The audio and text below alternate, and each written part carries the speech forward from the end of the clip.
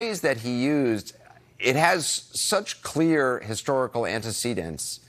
Even somebody as poorly read as the former president certainly knows where that phrase comes from, that idea comes from. He knows the words he's using.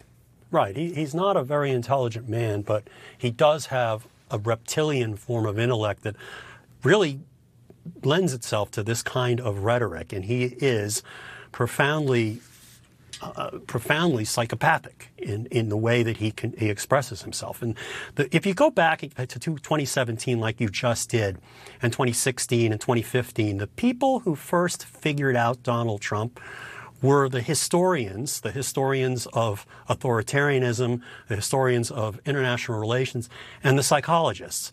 And the reason that they both figured it out is because they came at Donald Trump from two different angles. One, from the mindset of what the inner workings of his mind, the other from what he says and how he commands the affections or desires of people, and that's the authoritarian part.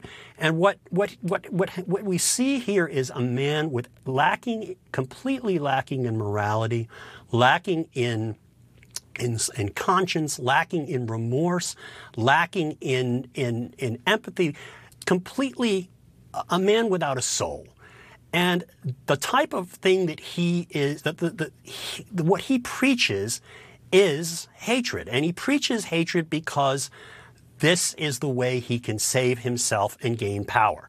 And right now, he's getting worse. They always get worse. The sociopaths, the psychopaths like a Hitler or a Putin, they get worse over time as they become more and more desperate.